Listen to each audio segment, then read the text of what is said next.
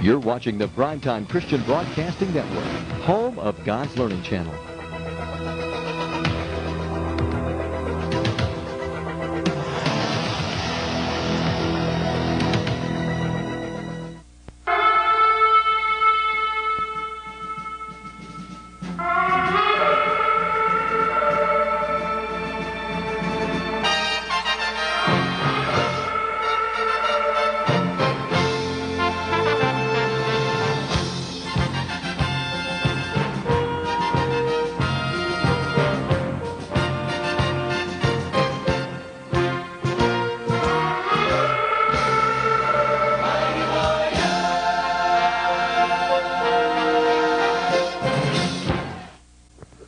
Praise God and welcome to tonight's program. I think you're really going to enjoy this program because it's a little different than what we normally do, but that's just because we never had a guest like this before. And I think you'll certainly enjoy it. Our guest is Jesse Lee Peterson. You probably have heard him on the radio around here. Peterson. Peterson. That's what happens with old age. It's Peterson. And but Tommie heard Jesse on the phone, says I called him. Radio, rather, and got him on the phone. Hey, you better do this for me. No, I'll just sit here and do Mom's job. You do Mom's job? And, but you're going to find out why Tommie wanted him to come and be on this program.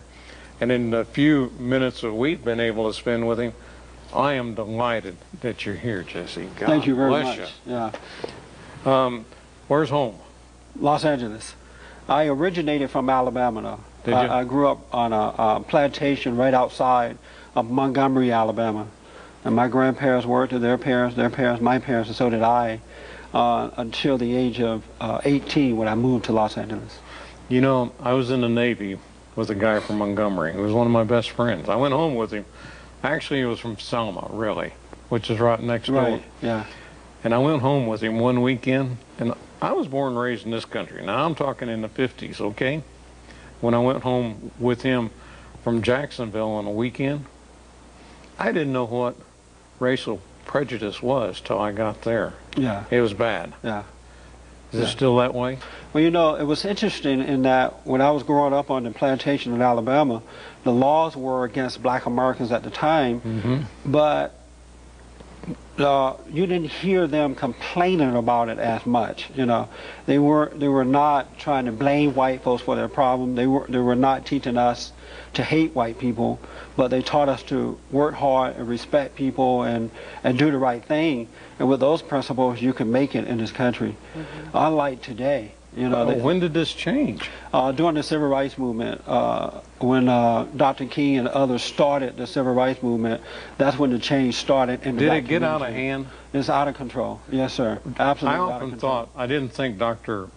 Martin Luther King really was as bad as he's been portrayed. Right. Am I right? I think that, you know, I have tons and tons of books on Dr. King, his speeches and his writing, and I have the utmost respect for him.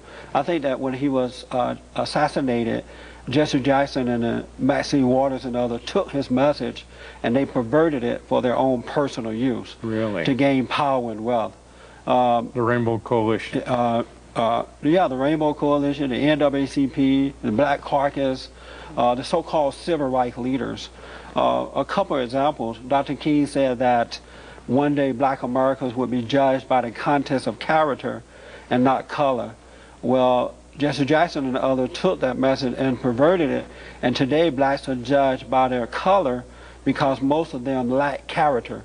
You know, most blacks are suffering not due to racism, but the lack of moral character.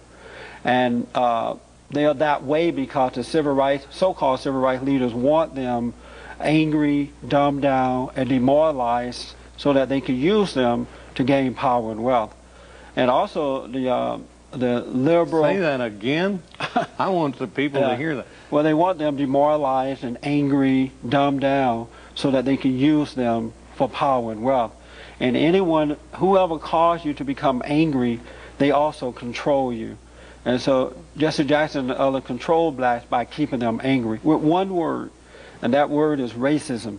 You can't make it because of the white man. You can't make it because of slavery. And blacks automatically react to that because they're in like a hypnotic trance and under that one word, racism. And also the liberal... You don't have a popular message, do you? No. I'm surprised I'm real surprised about that too, because I thought that when black Americans heard this message that they were going to be happy to hear it, because when they understand that they need to forgive and take back their own lives, then in this country you can do whatever you want. But they've been lied to for so long. They've been told that it's somebody else and not them, that anybody that comes along and tell the truth, you're hated for it. I've been called nigger and Uncle Tom, a sellout. I've had guns drawn on me. You know, I've had my telephones tapped. I now have to take someone with me when I travel around for protection, because they hate me because I tell the truth. And I'm talking about black people. The head muckety mucks. Yeah. Really. And not just the leaders, you know. You would be surprised at the number of black preachers who are racist in their hearts. They are not called by God, but they've been called by their mama. And so they're using people to gain power and wealth. You could travel around the country. Is the money again? The money is everything. You could travel around the country. You see huge churches in the inner cities, but everybody in the city, most of the people around the area is going to hell. You know, they're having babies out of wedlock. Most of them are not. They hate one another. Black men and women, for the most part, don't get along. You know, she hates him because he's weak, and he hates her because she's angry. You know, been passed on from mama to girlfriend to wife. Didn't I read? I read it today in some news release that L.A., especially the Watts area, is expected to be the leading homicide murders in the United States this year. Am I correct? Right. Since this year alone, there's been over 600 murders. That's what I read. In South Central Los Angeles. It's just in that area there. The Bloods are now killing the Bloods, and the Crips are killing the Crips. They have turned on each other, and they're fighting over turf. And at one point, it used to be the Bloods against the Bloods, against the Crips, and the Crips against the Blood. Now they have turned on each other, and that's what evil does. What caused that, though? Several things. First is not having fathers in the home. For the last 40 years, the government has been the daddy of the family. You know, the government, for the most part, is anti-God, anti-family, and anti-country. And then Jesse Jackson and others have told blacks that it's not them, it's the white man. So they're angry about that. But what's most important is that the media can't report it anymore, because if the media report what's happening in the black community, the crime in the black community, they're accused of being a racist. And then the police officers can't come in. That don't make sense. Truth is truth, isn't it? That's right, but they don't love truth anymore. They hate the truth. They love the lie. Well, you just hit one of my pet peeves, because I get so mad at the television industry for not standing up for the truth. That's right. Is the Bucks controlling that truth getting out too? Well, they have been intimidated by Jesse Jackson, threats of boycotting and lawsuits and things like that, and they don't want to go through those type of actions, and they have cowered down to that. That's why they don't report it. Really? Yeah, so this stuff been going on. Black crime has not stopped in Los Angeles. You just don't hear about it because the media can't report it for fear of being called a racist. You know, I had an office in Washington, D.C. back in the 60s. You probably read about it in my book. Yeah. But it was on the corner of 18th and L. You go down L Street to 12th Street, and you didn't go over there after 6 o'clock at night when it got dark, or you weren't going to come back. You know, and they talk, and that's our nation's capital. Yeah. It hasn't changed. That's right. That's right. It's like that in most of the inner cities. You know, I've been traveling around the country for the last 13 years or so, and there are places like Detroit, which is ran by black people. I want to remind you of that. The city councils are black, the police chiefs are black, everybody in the mama are black, and I'm afraid to go in those areas at night because of the crime. They don't care about life at all. Period. That was one of the reasons, or the primary reason I started the organization Bond. It's a nonprofit organization, Brotherhood Organization of a New Destiny, and our purpose is to rebuild the family by rebuilding the man. The average black man, not all, but the average black man isn't worth a dime. And that is because... What do you mean by that? They don't have a sense of a direction in life. They're out of control emotionally. They're angry, because their fathers haven't set good examples. What we have to realize is that there's a spiritual order to life. And that order is God in Christ, Christ in man, man over woman, and woman over children. And when you break that order, you're going to have confusion. Man out of the way. Man out of the way. And what they did 40 years ago, they told the black man, we're going to pay you back for slavery. You've been done wrong. We're going to pay you, but you can't have it unless you take the fathers out of the home.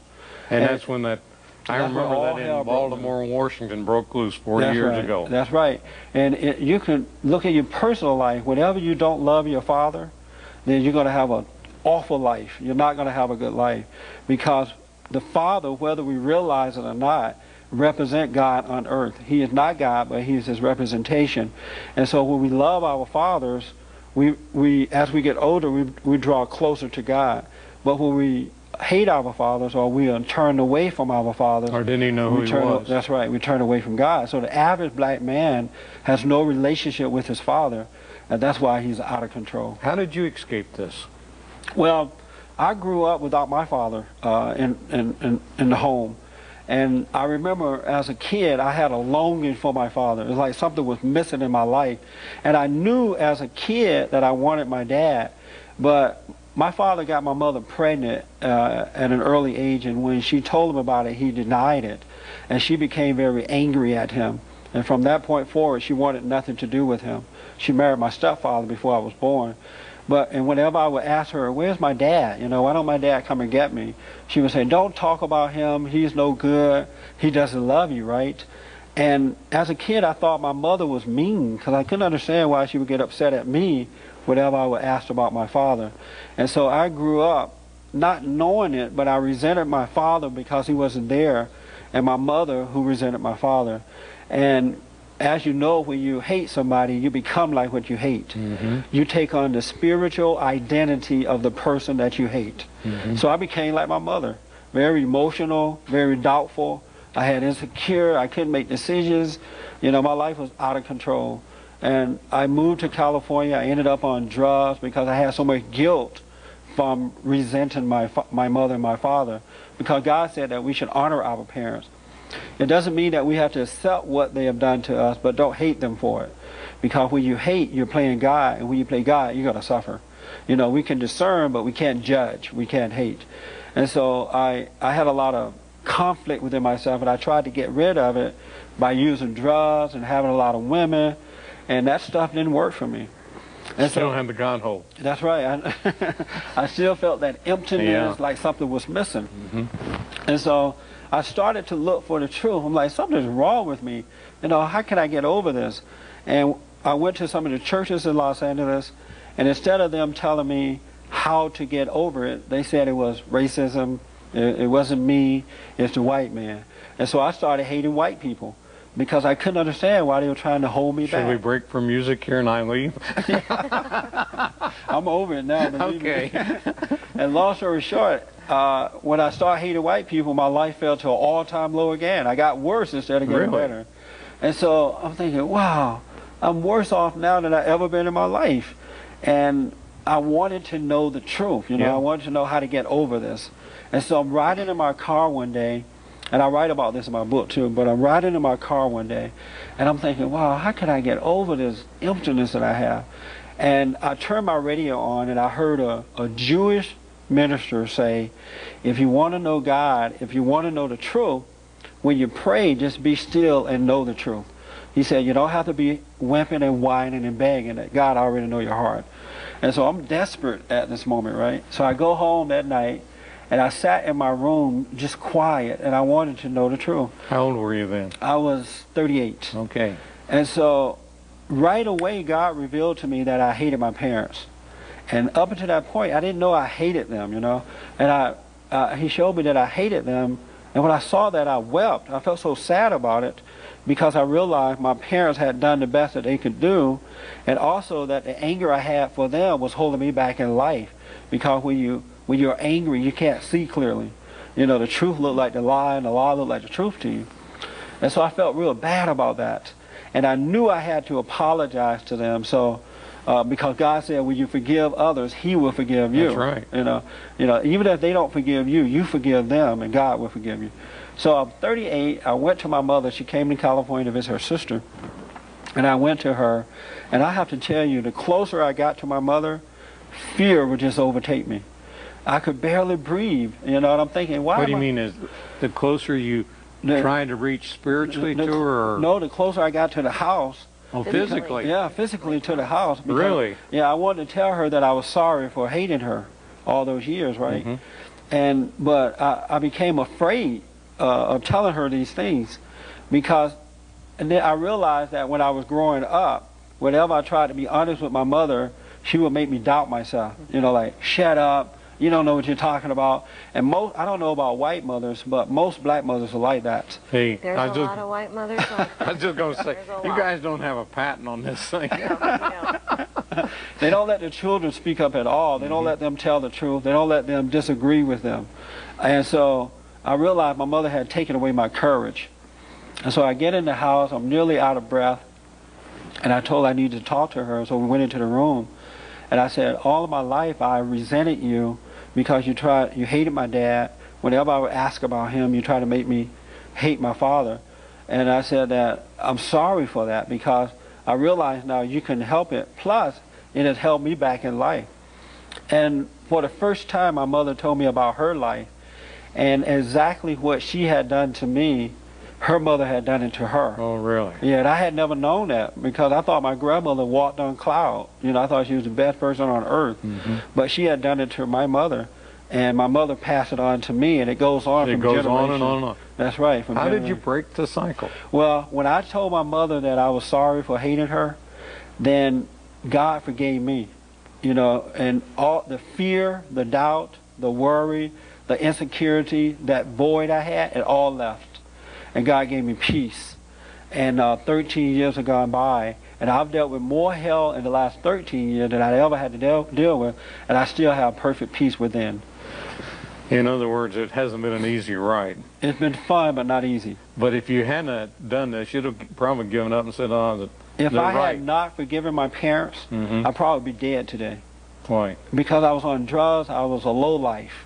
You know, I was literally in hell. I was very insecure. I didn't know what I wanted to do in life. And I'd probably be dead today had I not forgiven my mother. But when I forgave my parents, and I had a talk with my father too, when I forgave them, God forgave me. And I thought, wow, this is great, because I didn't know that was going to happen. And I said, wow, this is why black people are suffering. It is not racism. It's due to not having a good father and mother to guide you in the right way to go. And from that, we started Bond. Well, you got a message for a lot of men that's watching this tonight. Yeah. I know lots of that just don't know what's wrong with them, and you're telling them. The problem is they've been turned away from their fathers by their mothers. And when that happens, they get turned away from God. That's and they right. don't have nothing to do with God. That's right. When you don't love your father, whether you're a good man or a bad man, but when you don't, and this is for girls too, when you don't love your father, you're going to have a terrible life, and you would never know God. I don't care how much you read the Bible, because everybody and their mama in the black community go to church. But yet the community is screwed up, and it's because they hate their fathers.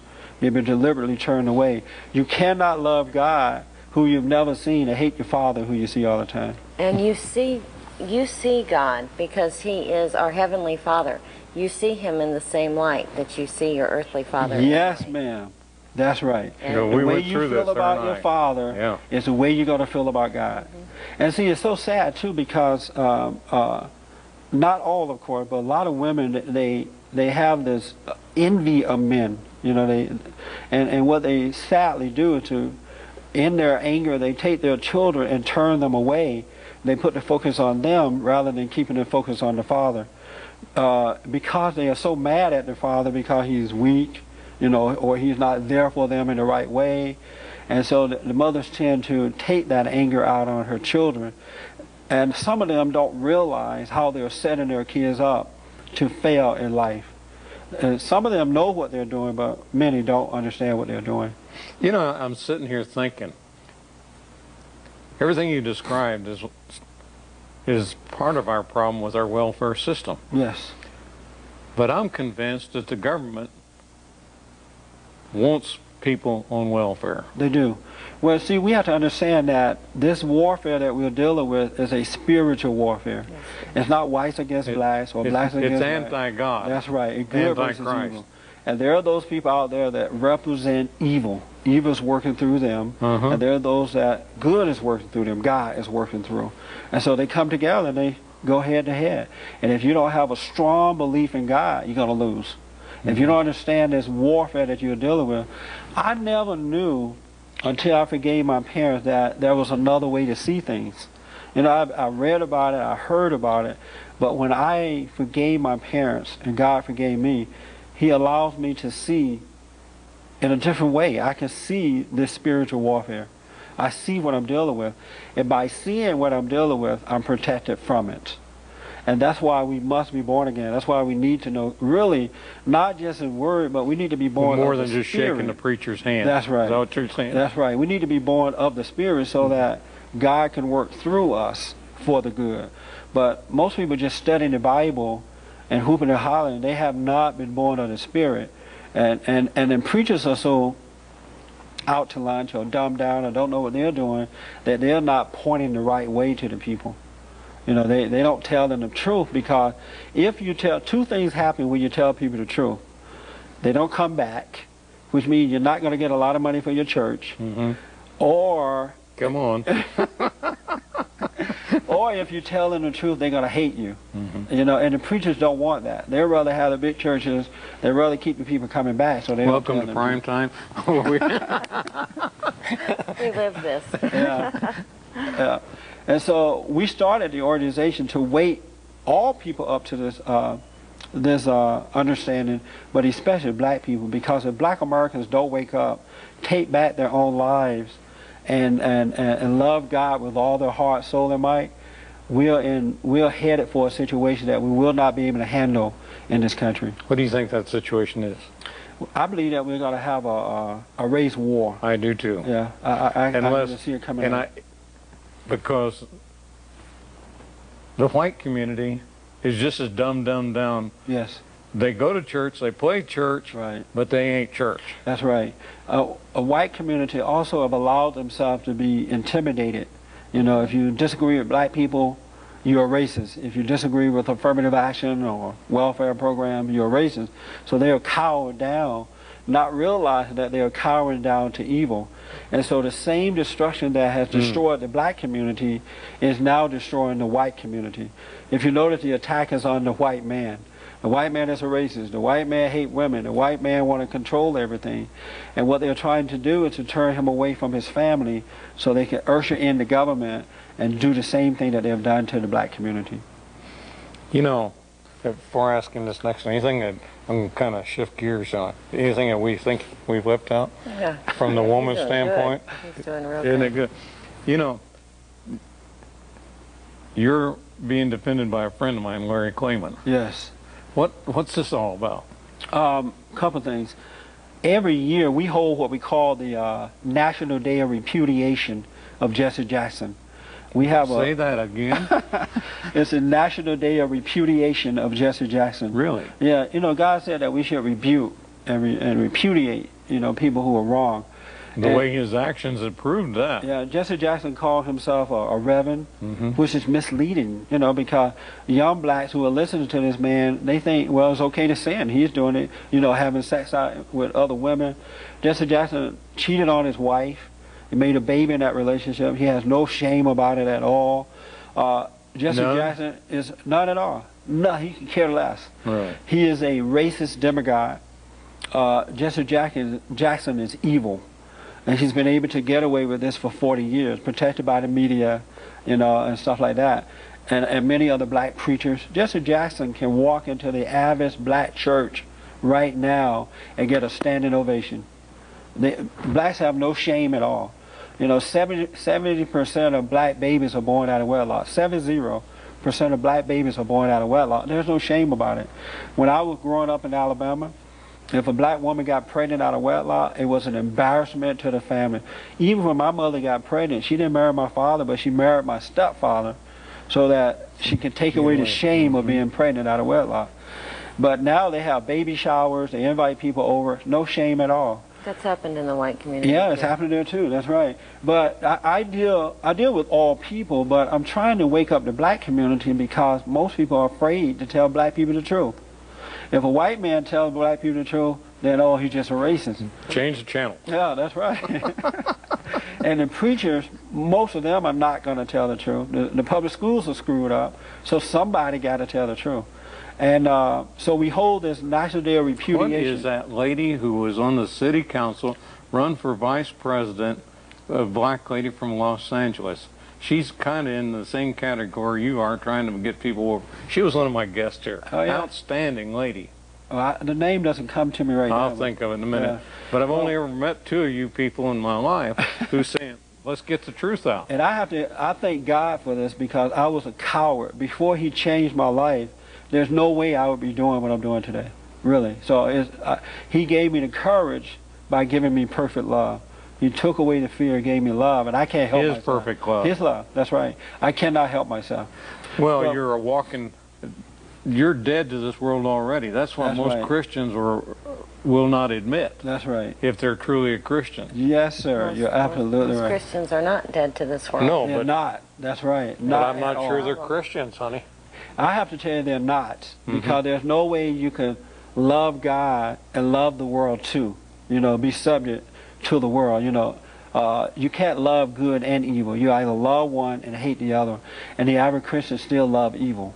And that's why we ended up with Bill Clinton twice. Yeah. You know, because he's an evil man, and they love that. He's a big liar, and the bigger the liar is, the more the people love you.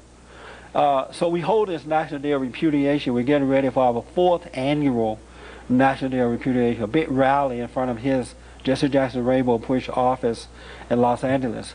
We bring in speakers, we have picket signs, and we do it on Dr. King's birthday, Dr. Martin Luther King's birthday. It's got to be February. Isn't it? January. January? Yeah. Yeah, okay. And we want to show the contrast between Dr. King's dream and Jesse Jackson's nightmare. Dr. King had a dream that black America would be judged by character and not color. Jesse Jackson's nightmare that we're judged by our color. Dr. King said that because most blacks lack character. 2 examples. 70% of black babies born out of wedlock today, no shame about it. Since the early 70s, over 13 million black babies have been murdered inside the black woman's womb. Aborted. You don't hear an outcry about it at all. And we can't even get the preachers to get involved when we want to protest at clinics and things like that. They tell me, well, a woman has a right to her own body. But what they're not telling them is that when a woman has an abortion, it destroys her. Yes, ma'am. It's murder. It sure does. And that is murder that they live with forever. That's right. They never get over it. I have never, ever talked to a woman who has had an abortion that got over it. That's right. And most of the abortion clinics are in the black communities. They don't, because they don't want them to go free. They want to keep them down. That's right. They make money off of it. Yeah. And so we hold this rally, right? And Dr. King said one day we'll be one nation under God. Jesse Jackson's nightmare is that we are more divided than any other time in history. They keep us divided, blacks and whites divided, so that they can conquer. Last year... You really believe that's going to happen? I believe that's... Well, that's reality. That's reality. It's reality. The average black person hate white people. And they literally hate white people. The average white person is terrified of black people. Yes, ma'am. Really? Yes, ma'am. Yes. Yes. I was raised in Virginia when I was a little girl, and they were my best friends. Yeah. You know?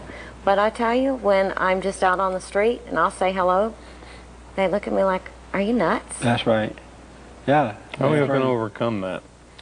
By telling the truth. Telling the truth and loving them. The way I got involved with Larry Clayman, who's a friend of mine, last year in November, long story short, there was a meeting held in Los Angeles between Toyota Motors and Rainbow Push, Jesse Jackson's organization.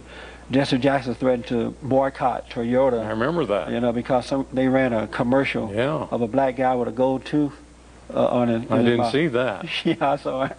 I don't know why, because a lot of black folk wear gold too. I don't know why, but I would never wear gold in my mouth. But It seems to be a popular thing in some parts of the country. And so Toyota caved in and decided that they were going to spend over $700 million in the black community starting this year. And they were having a meeting about that. And we were invited. It was an open invitation. I went there. There were about 200 or so black people there, mostly businessmen and women, preachers and things like that. Jesse Jackson was there. And he and I ended up sitting right across from each other. And I couldn't believe it. I'm like, wow, there is a God. Thank you, God. And Jesse Jackson got up and he said, or somebody said, the laws that the Attorney General is passing to go after bin Laden are really laws to go after the black leaders. You're kidding. And people applauded. Really? Yeah, they applauded. And then they introduced Jesse Jackson Trade Bureau. And they said... Well, before you get away from that, were they basing that on the fact that the Muslims have made such an inroads into the black community, you reckon? I think that they were just lying to the people Okay. to keep them angry. You know? Okay. You know, it's another way of keeping them angry at America, Okay. and especially white America. And so they introduced Jesse Jackson Trade Bureau, and they said that if you want to receive some of these benefits from these companies that they're doing this, you know, suing and stuff, they encouraged us to join his trade bureau. And according to how much money you make, you will have to pay anywhere between $250 to $2,500 a year to Jesse Jackson organization, right? To be a part of it. Yeah, and people applauded. Long story short, again, the guy from Toyota got up and he did about a 20-minute presentation about how they're going to be spending the $700 million. And then he opened it up for questions and answers, and so I raised my hand. And I got up and I told him about my organization, and I said, we have never received one penny from the government, nor have we asked for a dime. We have a home for boys, you know, 13 to 25. Do you really? Yeah, that we're helping. We show some of these boys that are coming out of juvenile detention centers and places like that, but we show them how to overcome their anger. We show them how to work, they have to pay rent, and we show them how to get their life going. And I told them about our organization. And I said to him, is there any way we can go directly to you without having to go through Jesse Jackson or anybody that's And he's sitting across the table from me? Yeah. Okay. Anybody that's connected with Jesse Jackson. And when I said that, all hell broke loose. People started yelling and screaming at me and calling me nigger and stupid and telling me to sit down. I mean, it was like... Though that's a good... Why pay the middleman? That's what you're saying. Right, but they don't want you to go disagree with Jesse Jackson. That's what the problem is. And there was a judge there, a black judge by the name of Greg Mathis. He has one of those TV shows. And he screamed from across the room at me, sit down. You've been watching too much Bill O'Reilly. I can't believe you. Sit down. And so I told him, well... I happen to watch some of his debates on this, too. I said, well, at least I'm not watching your boring show. It must have been a good piece. And it got worse for me when I said that. And at that point, Jesse Jackson's son, Jonathan Jackson, came and sat behind me. He and some more guys trying to intimidate me. They blocked my walkway. And Jesse Jackson went back to the podium and he said that black conservatives are parasites. And whenever I shake the tree and the fruits fall to the ground, they're there to pick them up. And people applauded. Long story short, the meeting finally ended. I'm standing at the coffee table while my guy gives some information to Toyota about my organization. Jonathan Jackson came from across the room and he hit me because he was so angry at me. You know, I guess what had happened with his father. How do you mean hit you? Just tapped you? No, he hit me. Like that, huh? And I'm like, you can't hit me. You know, what are you doing? And at this point, Jesse Jackson came over and started cursing me out. You know, just words that I can't repeat. Words that I wouldn't repeat if I was a sinner, you know. And then Judge Greg Mathis came over. Even if you weren't a preacher. That's right. And Judge Mathis came over and he said, where's O'Reilly now? You know, you're always on Bill O'Reilly show. Where's he when you need him? And people gathered around me. They were threatening me. Why did he say that? Why did he say it? Because I'm on Bill O'Reilly show a lot. Are you? Yeah, and Hannity and Combs, and I'm always exposing these people. Okay, I didn't realize that was you. Oh, yeah. People look different on TV, I guess. Yeah. Go home and watch it. You'll recognize it. Yeah, no. And so... Because you're one of the ones that took on the Rainbow Coalition. That's right. On his show. That's right, and they don't like that at all. And so they were threatening to kill me, and I mean, just a bunch of people gathered around me, and they were cursing and screaming at me and threatening to kill me. And finally, someone said, "You better get him out of here before we kill him," right? So my guy got me out, and as a result, I called my friend Larry Clayman from Judicial Watch and told him about what happened. We also have this on tape. We have a lot of it on tape. And so we filed a civil rights lawsuit against Jesse Jackson, his son Jonathan, Judge Grant Mathis, and some of the other people there. And they have tried to get it thrown out, but the Superior Court of California refused to throw it out, and we are now waiting to go to trial next year. These people are going to pay because they have no respect for physical laws or spiritual law. Jesse Jackson and his friends are evil, they're mean. You know what, as a result of that, we started getting so many threats. I've had to up security around my office and around my home. And once again, I have to take someone with me when I travel around because they're mean. These people are mean, but they can't intimidate me. You know, I'm not afraid of them. I love what's right with all my heart and soul and might. And in this lawsuit, I want money, but most of all, I want to go to trial because I want Americans to see that they need to wake up, that these people are evil, and if they don't stand up against them with truth, we're all going to suffer for it. That's why Larry Clayman is trying to get his case against Bill Clinton into court. Yes. It's not to win or anything else. It's to wake up, America. America better wake up before it's too late. Because it's a spiritual warfare. It's not physical. It is spiritual. And we are in the greatest country in the world. There's no other country like this country. That's why we are under attack right now, because we are a Christian nation. We support Israel. We are a free country, and our enemies don't like it. And they want to destroy that. And so we need to wake up before it's too late. Well, you got quite a message. Yeah. You know, I mean, there's so much more going on. One other thing I can tell you about is I'm also doing a speaking tour to stop reparations. You know, this thing about, yeah, you know, blacks are still begging for more money, right? And I'm against reparations because it is racist, it is divisive. It's another way for the so-called black leaders to use black Americans to gain power and wealth. They'll get this money. Jesse Jackson even said that the money won't necessarily go to the people, but to their organizations. So I can't help but wonder if he's talking about his organization and his friends, right? And so I'm on a speaking tour to get white Americans and black Americans to stand up against this, because what can we do? First of all, we can call our representatives and tell them that if this should come up to vote on, do not vote on this kind of thing, because it's not fair that working class citizens of this country should have to pay for something. Wait a minute, I didn't know. Is that going to come up before Congress? I believe that it will. Really? You know, I'm surprised that it has gotten as far as it got, because it's so ridiculous. But yet, in Chicago, the city councils of Chicago passed a bill that any company that want to contract with the city, white companies will have to open up their books so that the city council can see if they earn money from slavery. If so, they're going to be slavery. Yeah, that's crazy, but they have a law like that right now in Chicago, and so it's going to happen because the people go back and see if they were in business during slavery. I don't understand it. It's crazy. It's evil. But because Americans won't stand up, these type of things will continue to happen. I did a debate. The National Association of Black Journalists invited me to Milwaukee to debate this issue. And I debated a man by the name of Michael Eric Dyson. He is a black professor from the University of Pennsylvania. There were about 300 or so black journalists there from across the country. Michael got up and he said, they owe us, we built this country, they should pay us. And they applauded him, they loved him. And I thought that the journalists were going to be fair and balanced, right? But they took sides with Michael. And I got up and I said, I'm against it because it's racist, it's wrong. If they want reparations, they should go to Africa and ask the African nations and the Arab nations to pay them, because they're the one that sold them to the Arabs. Yeah, you know? The Arabs are the one that made the money. That's right. And I said what we need are fathers and mothers to get married and guide their children in the right way to go. Then we will have a better black family and black community.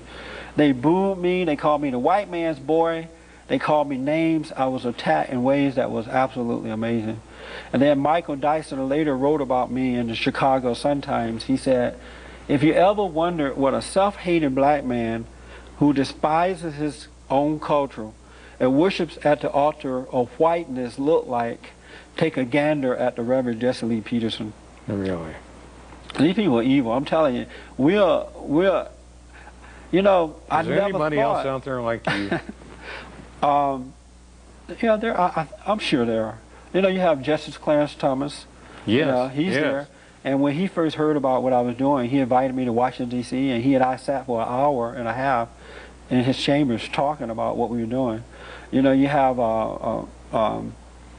there are others there. You just don't hear about them because the media tend to The media won't let you hear about stay it. away from them. But Kinda there are like- other blacks out there doing the same thing. Kind of like the truth from Israel. Yes. You're not going to hear it. That's right. That's right. But we have to get this message out that we got to forgive so that we can get true power from God. We got to stand up for what is right before it's too late, because when we lose America, there is nowhere else to go. That's right. Everybody and their mama is trying to come here. Nobody's trying to leave. I wrote an article that says, instead of reparations, how about a free ticket back to Africa? Are you the guy who wrote that? Yeah. I saw that. And I haven't had one person accept that offer yet. You know, because we are in the greatest country and we got to stand up. God gave us America. I am an American. I'm not Afro-American. I am 100% American. Somebody told me the other day this term Afro-American was one of that originated with the Jesse Jackson group. Is that correct? Yeah, that's right. We've been called, what have we been called? Negro, colored people. Now we're African Americans. And what they're doing is they do that to turn blacks away from America toward Africa. And, you know, and that's why they're doing it. It's another way of manipulating and using blacks to gain power. You know, you wrote a book. Yes. I want to talk about this book because this book can go further than this television station. Yes. And this television program is only going to be 2 hours long. But this one can go into many, many people who believe in what you're saying. Tell us something about your book. Well, from rage to responsibility, I have to tell you this. I have a high school education. I'm not very educated. But because I love what's right with all my heart, soul, and might, God has just opened up opportunities that absolutely blows my mind. You know, that's why I don't read a lot, but when I got a copy of your book, I couldn't put it down because I'm reading how your life went from one thing to another one, to another one, to another one. And I'm so inspired by that because that's how my life is working right now. And in this book, I lay out in a simple way how people can overcome, no matter what color you are, male or female, how you can overcome and why you have to overcome. It's a message to all of us. To all people. To all people. And I talk about what happened in the black community and why it happened, who did it, why they did it, so that all Americans, blacks and whites, can understand what went wrong so that they can finally wake up and do the right thing and take back our families and back our country. You know, you made a comment a minute ago that they called you, what, the white man's boy? Yes. But in reality, what you are is you are loving the black man so much. That's right. You He's want one of the him ways to know dying. the truth. That's right. And that is the only thing that's going to help him.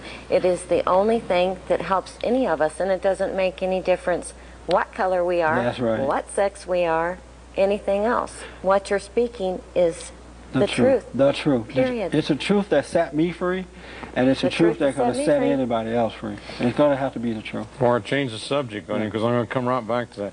This book is 1995.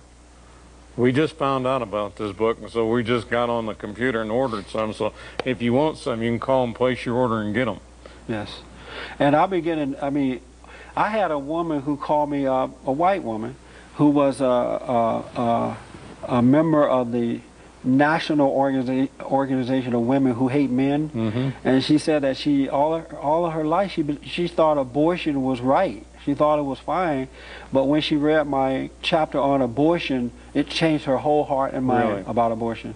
Now she sees that it's not a good thing. Can I ask you a question? Have you ever spoke down in this part of the, what I This call neck the of the real world? conservative Bible Belt area of West Texas, New Mexico, and all that? I was in Albuquerque, New Mexico last weekend, as a matter of, weekend before last, but I've not been down in this area yet. Well, we go into Albuquerque area, and it's a little more, since I'm a quite New as Mexican, since we were born in New Mexico, Yeah. we can pick on them a little bit, okay? Yes. They're a little liberal up Yes. there in that area. Sorry, but you people up there know that. And They're not sorry. but I find here, this is what I wanted to tell you. I can go into a supermarket anywhere, and I am so pleased because I'm a pretty raunchy old conservative white-haired man, that so many people, black people, will stop me and speak to me. Yes. And that pleases me because that means I'm not a racist. That's right. That's right. And I think we're making progress as a group of people together doing what God's called us to do. I believe that. You know what it is? You have the elitist blacks like the NAACP and Louis Farrakhan, Jesse Jackson, and a lot of these black professors and a lot of these black preachers who are racist at the top. And then you have the radical blacks at the bottom there, like Louis Farrakhan and the new Black Panther and Party and all those people who literally hate America and hate white Americans. And then you have the blacks in the middle who really want to do the right thing but can't figure out how to get back to it. And these groups are using these people to further their cause. And they're doing all they can to keep the truth away from these people, because they know that if the people in the middle were to grab hold of the truth, they're all going to lose. These people are going to end, the ones at the top and the bottom are going to end up on welfare themselves. And so they don't want the truth to get to it. That's why when black Americans hear you telling the truth, or anybody who is bold enough to just tell the truth, a lot of them grab hold of it because they're not hearing it all the time. I've come to the conclusion, Jesse, that I'm 70 years old. Most of my life I've been lied to, even about what religion, I hate that word, but what it really supposed to be. Yes, that's right. I understand that. You understand it well, don't when you? I woke up 13 years, when I was born of the Spirit and got over being religious, I couldn't believe how I'd been deceived. And I couldn't believe the lies that I'd been told and how I had been manipulated and used by the religious group. You know, so I understand. Even now, it just made me want to tear up, you know, and tears want to come when I realize how people are being controlled by religion. And, you know, Christ came to set us free from religion. He said that we should be born of the Spirit, and it is not happening for the most part today. Can I ask you a question? Yes. When that happened 13 years ago, and you went to your mom and you told her you were sorry, Yes. how did your relationship with God change? God the Father. What happened? I love that question. When he forgave me, and I forgave my mother, and God forgave me, I have total trust in God. I have no doubt. It's not even in my thinking anymore to doubt him. And over the last 13 years, I've never had to plan anything. You know, he established my way. You know, he allows me to see. And every day he make my days work. You know, he shows me what his will is instead of my will be done. And I'm free. I'm free. And I trust him without any doubt. It's just not even part of my psyche anymore. You got a Father, God. You understand. So what? Tell him what you're trying to say. You got to know God the Father. Yes. Before that, was Jesus in there anywhere? Well, I had read about Jesus and God. I had studied the Bible about them. I had all the knowledge of him. You know how when I was reading your book, I read about you, but I didn't really know you. I'm getting to know you now. And so prior to that, I didn't have a personal relationship, what the Bible called personal relationship with Christ, you know, with God and Christ. But now I have that.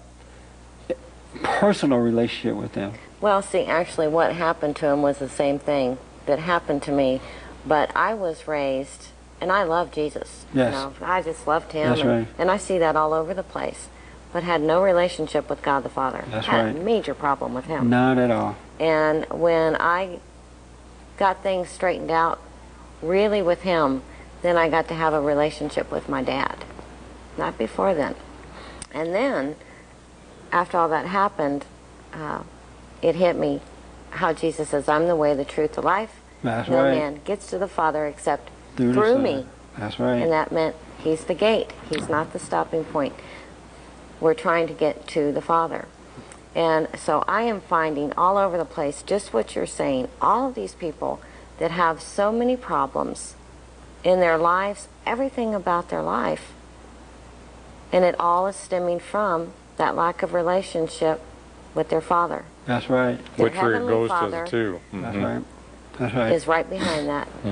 The one thing that I am sure of and have no doubt about is that if we could get men and women of all color, all races, all ages, whatever, to really start loving their earthly father, then they'll be able to find Jesus and go to the Father, the real Father.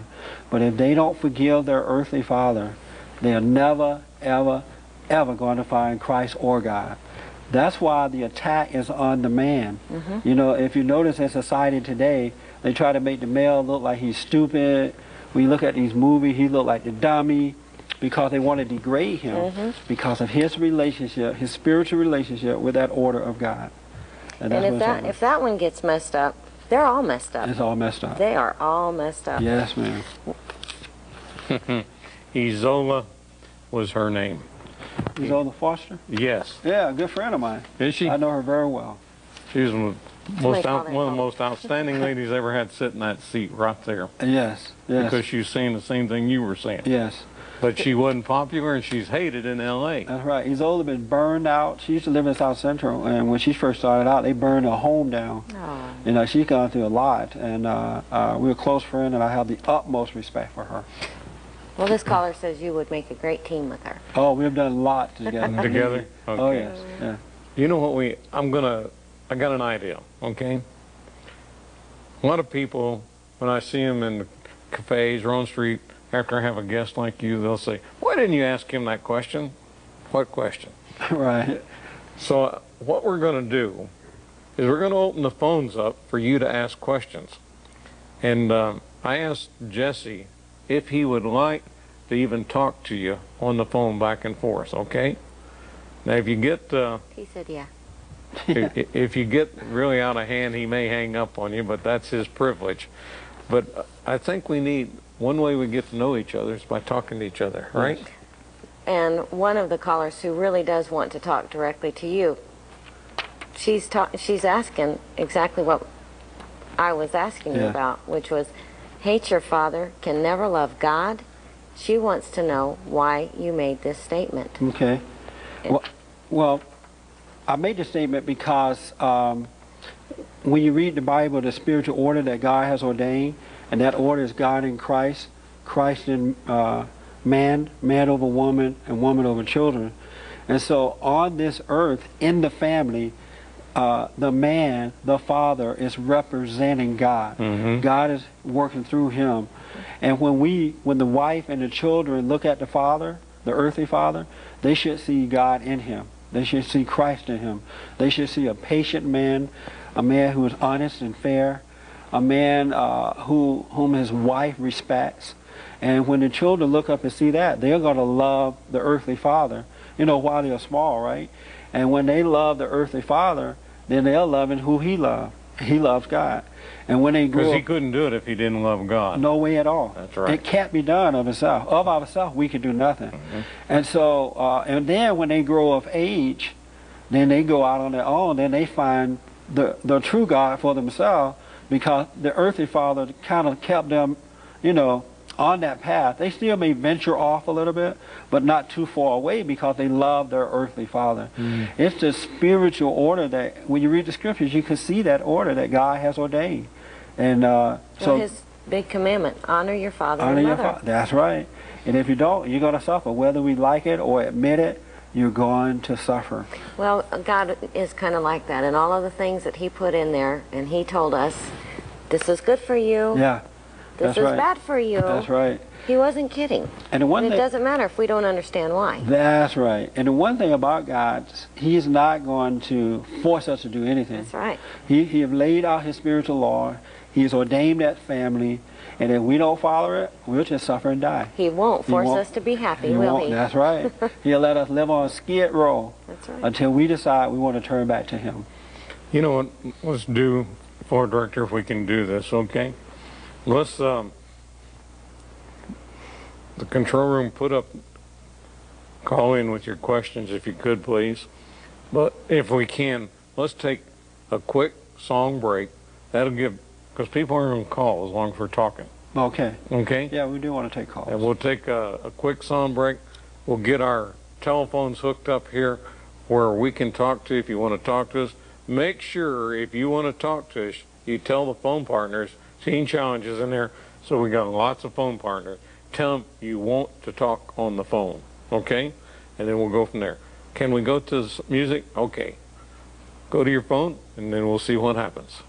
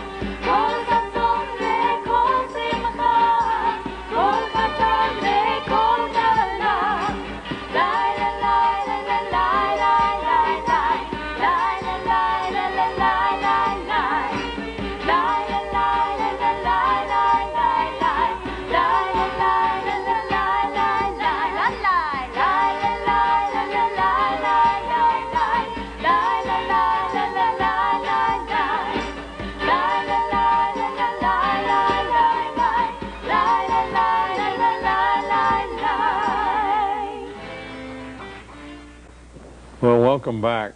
We're sitting here visiting with a very special guest, Jesse Lee Peterson. I got it right. Yes. Okay. And it's one of the most interesting subjects I think that we've covered in quite a while around here. Because so many times We don't have people like you come by that often. Yes. We're kind of like the plague. But you said Larry Bates was the one who recommended that you come here. Well, he had heard that I was coming. You know, I think somebody here heard me on his show. Mother heard you on his show. Oh, Yes. was it? And that's how she contacted you. Right. And I saw Larry last weekend in New Mexico, and he said, you know, he heard that I was coming. He's like, oh, man, you're going to the right place. He was so excited about it. Really? And I also host a national radio show on his network, Information Radio Network, there, Monday through Friday. And that's how God works, you know. As one door closes, another one opens up for you. Just one thing after another one. As your message being received, I can see why, you know, I'm excited for all the viewers here. And because we have a large Hispanic audience, Yes. they got the same Same problems. thing is happening to them, that's right. That's right. Yep. And they're being sold down the river. Yes. And we're all being sold down the river for a one world government, and we don't know it. That's right. That's right. And that's why we have to wake people up. That's right. Because people don't see what's going on around them, and we have to tell the truth. Has anything been happening on the phones? Well, Jerry called in. He's a black man that says he is proud that the truth is being told. Really?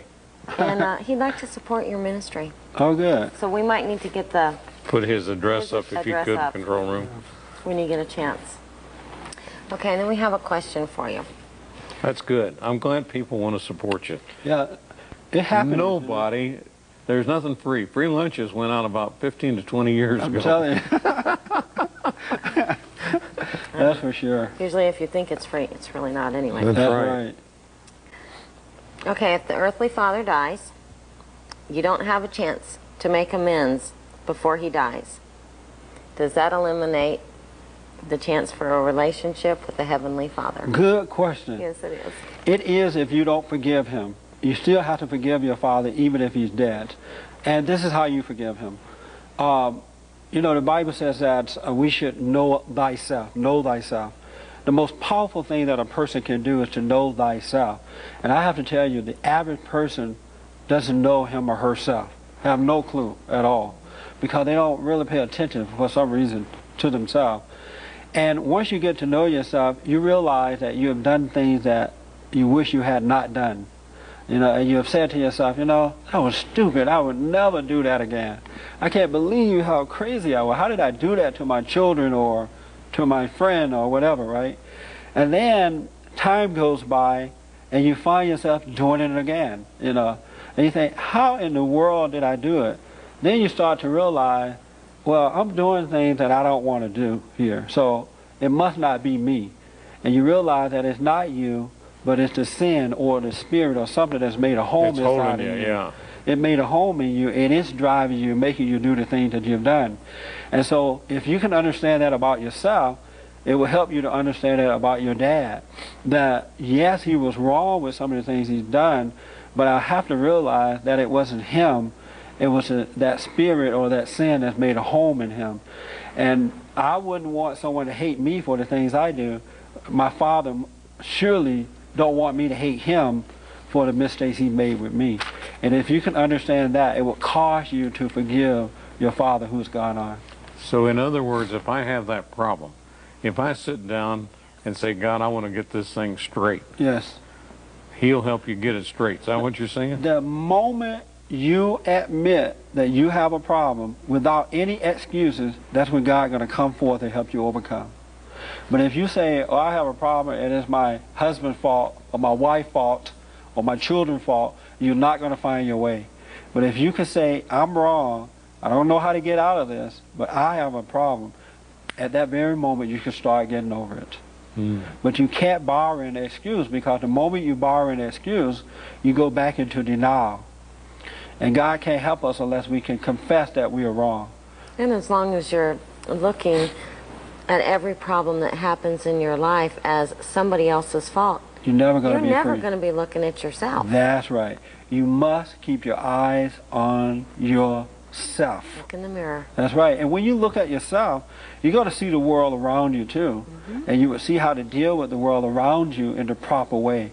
But if you take your eyes off yourself, the world around you will overtake you. It will absolutely overtake you. Jesse, you want to hear something funny? The first time I looked over at the monitor, was you on there? I have seen you. You don't look like this. You look different in person. But that phone number I'm looking at, it's a VOND, that's your ministry. Yes. The phone number is 323-782-1980. Yes. And the fax is 323-782. What we have is an 800 number. They can put an 800 number. You got an 800? Okay. Yeah, let them put the 800 number up so that it's easier for people to. That. We have a newsletter that we put out. And you got your email and a whole bit. We have a website that they can go to. You know what we don't have? The reason that 800 number is known? Can you give it to us? It is 1-800-411-2663. Okay. Or 411 bond, BOND. Okay, they'll get it in there then. You know, I saw a program a while back on this about Planned Parenthood, and one of its big purposes was to wipe out the black race. I write about that in my book. You're absolutely right. They do. Yes. Margaret Sanger. Yes, and this question is, why do the black leaders support that? But I want you first to talk about that, because I know you've got a good understanding of what Margaret Sanger was doing. Yes. and all of that, and then tell them why the black leaders are supporting that. Margaret Sanger, the founder of Planned Parenthood, was a racist, and a true racist. You could read her own writings Was she and find white? it out. Yeah, she was a white Yeah, woman. she was a white girl. A white woman. And her plan was to wipe out the underclass. And in her mind at the time, the underclass were black people. And one of the ways that she wanted to do it was by way of abortions.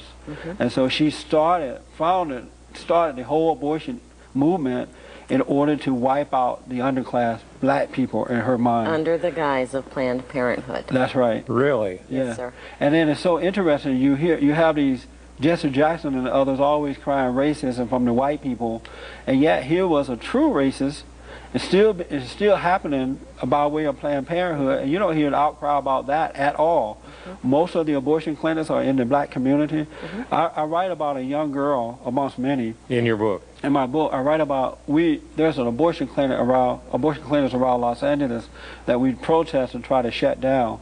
Long story short, there was a young black girl. She was about 12 or 13 years old, going into the abortion clinic on a Saturday morning, and she was like 6 months pregnant. You can see that she was pregnant, right? And I said to her, you don't have to have an abortion. We would take care of you until the baby comes, and we would adopt the baby. And she told me, well, it's too late now. She said that she had gone into the clinic on a Thursday morning, and they injected a saline solution. She thought it was some kind of saline solution into her womb. And they said it wasn't going to be a big deal. It's not a baby. You're not going to feel anything. And they injected that, and she said for 3 days her baby was kicking and fighting inside of her womb.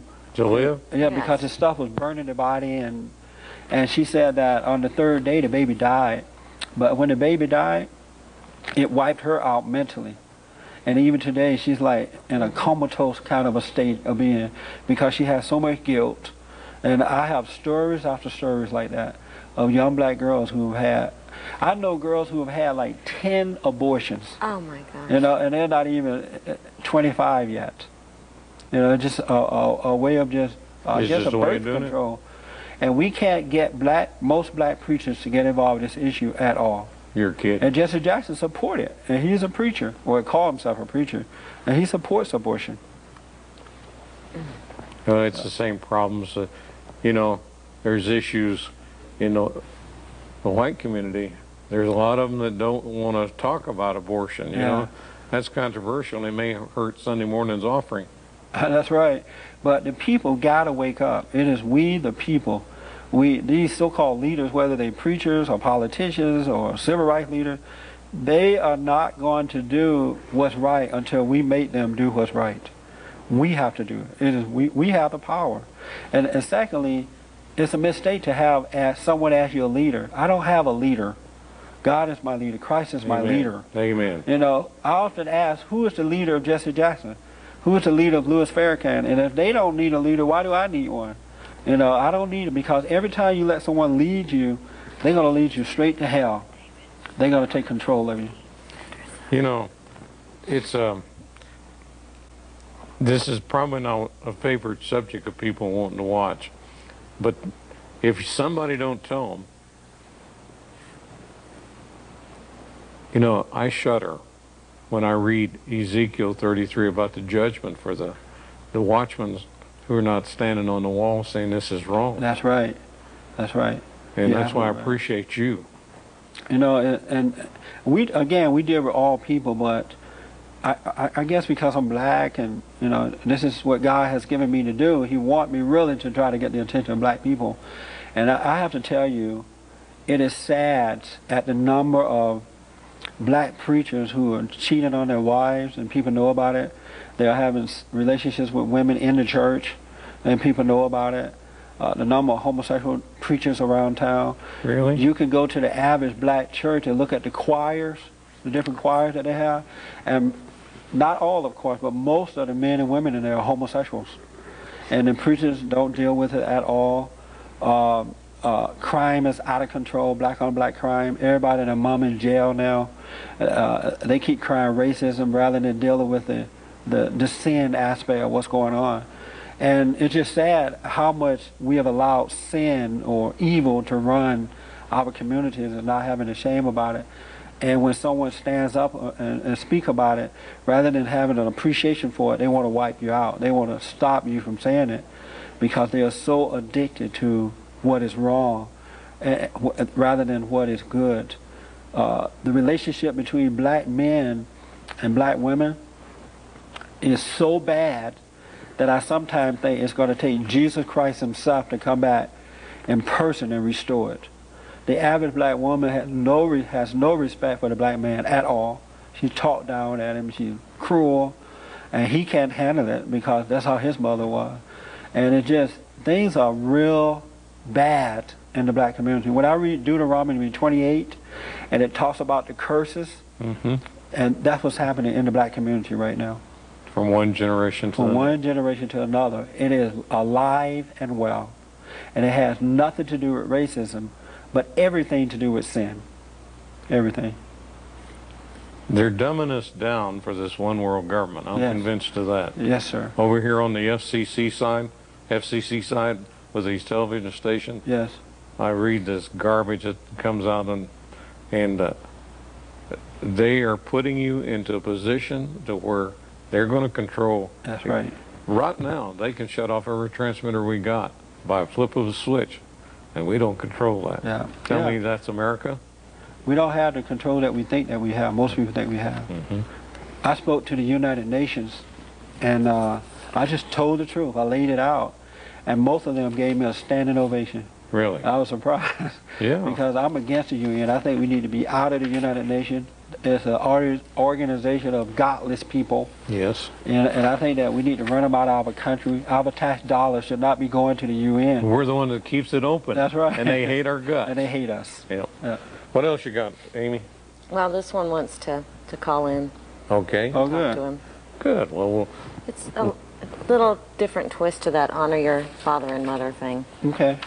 and you know, I think that's why I appreciate you being here, Jesse. Not too many people are willing to take a stand for what they believe. That's right. And I think that's why we're hurting today. We are. That's right. Well, I can tell you one thing. When God gives you a purpose like this, Yes. and it is the truth, and it is so hard, people don't want to hear it. You are risking your life Yes. just because you are speaking the truth. It's amazing, huh? But you know what? You have the most, you are so bold. Because when God gives that to you, He gives you that purpose. That's and He's right. like, this is what I want you to do. That's right. You've got to tell them. You can't back down from it or you're miserable. I can't help myself. I'm That's telling you, right. I literally You can't. cannot help myself. It's Yeah. like, it's there. It's who I am. It's like, I can't help it. You know, and I wasn't like this before, you know, so. That's that God relationship. Yeah.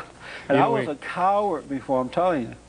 I couldn't even stand up to women before. Really? I remember when I was doing a lot of dating, and whenever my girlfriend would get mad at me, I would just kind of cower down to her. Okay. Then I would try to buy her something to please her, you know, or because I didn't have the courage to even stand up to her. You know, That's amazing. Yeah. we have a very good friend. He's an Orthodox rabbi from Jerusalem that does a program with us. And he said something that made me think of what you were saying. He says, when God gives you a tune to play, and he gives every person a tune to play for something in this world. That's right. One Play- note in his orchestra. That's One right. note, play that note to the fullest extent you can. That's And right. that's what you're doing. That's what I'm doing.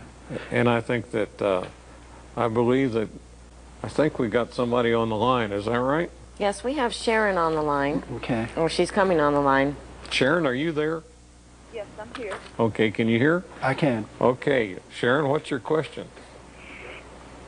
Well, my question is more in the form of a comment, I guess, than a question. But when I walked in, I heard the brother discussing the significance of the child forgiving his or her father. Mm-hmm. My situation is that I did go through the process of forgiveness and wrote the letters and repented and begged and pleaded for forgiveness. But the situation is that my mother is having problems forgiving her a hard birth. When you were born? When I was born, she had very she had severe problems giving birth, and that's been more than 50 years ago. Really? Wow. It has affected the family in ways that you wouldn't imagine. I Yeah. have daughters and I have grandchildren, so our lives have been changed dramatically, and like I said, in ways that you would just not ever believe. I believe it. Is your mother still living? She is. Okay. I'm sorry that your mother put you through that by blaming you for her problems, right? But this is what you have to do. First of all, you have to forgive yourself because it's not your fault that she had to go through that. And then secondly, you have to realize your mother cannot help herself. She's very angry. And she was angry before you came into the world. I'm sure she was angry at her mother. Do you know her mother? Did you ever know her mother? Her mother died giving childbirth to her youngest Yeah. sister. See that? So what you need to do is realize that your mother is wrong in the way that she's dealt with that, and just forgive her for it because she can't help herself. Don't ask her to forgive you, because when you ask someone to forgive you, you put them in a God-like role. And when we forgive others, God will forgive us. So just realize your mother's wrong. She can't help her. She's not overcome her anger. And just let it go, and then you could be free. It's your choice to forgive her. Yeah, you got to forgive. You got to. Right. Oh, what it is, you got to stop being mad at your mother for the way she treated you. Well, I did. I went through that. I went through that for years and But years. did and you years tell and her years that and though? years. No. Yeah. Did you tell her? Yes, I have. What did you say to her? But it's like you were saying. I was blaming myself because I Right. was a sinner. She was a perfect mother, you know. She never wasn't did perfect. anything. Well, I mean, as a child, that's how you see it. That's right. You're That's parent. right. So That's I right. blame myself, you know, because I got into sin and I rebelled and I did all the wrong things. And you know why you Until did I it, right? Well, now I do. Why did you do it? 20 years into my salvation, I blame myself. And I have just come to realize what you were just saying, that it was not me. That's right. You know, and all of the things that you're saying are true, and I realize that. But really, you know, there are people who are in the same situation and don't Yeah. realize it. So that's why I wanted to call in and just kind of give a different. This is what I want you to do, and you will go free if you do it this way. Okay. You realize now that you should not resent your mother for the things she's done Right. to you, right? So Right. all you need to do is go to your mother and say, Mom, I'm sorry, it was wrong for what you've done to me, but I'm wrong for resenting you for it. And when you can apologize for resenting her, that's when you're going to go free. Well, Don't I've write a already letter. done it. I've already done that. No, if you had truly done it, and don't expect anything from your mother. Don't expect don't expect your mother to say, "All right, I'm sorry too, daughter, for what I've done," because most mothers won't set you free. She'll say, "Oh, you're just mean. I can't believe you almost took my life." She'll make you feel guilty because and that's what has happened. That's exactly what has happened. She's living off you.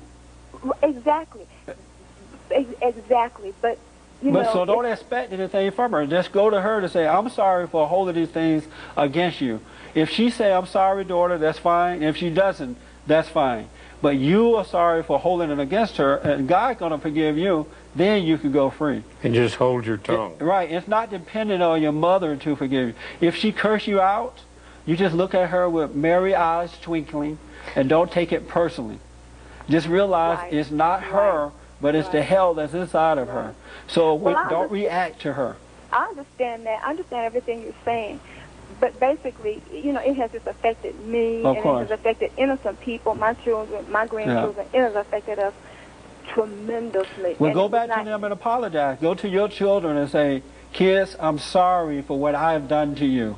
I've done to you what my mother has done to me, and I was wrong, and I'm sorry." It is never too late. That's right, and they can get over it just like that. Well, actually, you know, and it wasn't me. It's been her. The same thing she did to me, she's done to my children and grandchildren. The Lord saved me and kept me from doing that to my children and grandchildren. Even though I've already gone to them and apologized. Did she raise your kids or something? For a while she did. Right, until I got saved, and then the Lord required of me, you know, because I thought, well, I'm the failure, she's the successful person. You know, everything she said, I did. Everything, you know, everything, I just submitted until I became a Christian, and the Lord took over my life, and that is when things just escalated for the worse. You know, because she was no longer able to manipulate and control me.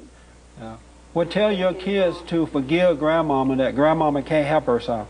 Okay. And then, tell them they need to forgive grandma. And then when they truly forgive her, God will forgive them, and He's going to give them His love, and they can go free. All right. Yeah, but tell them to forgive grandma. I'll do that. All right? I'll do that. Thank you so much. All right, I'm glad you called. Thank you. You can't help but wonder, how many times has this been repeated tonight?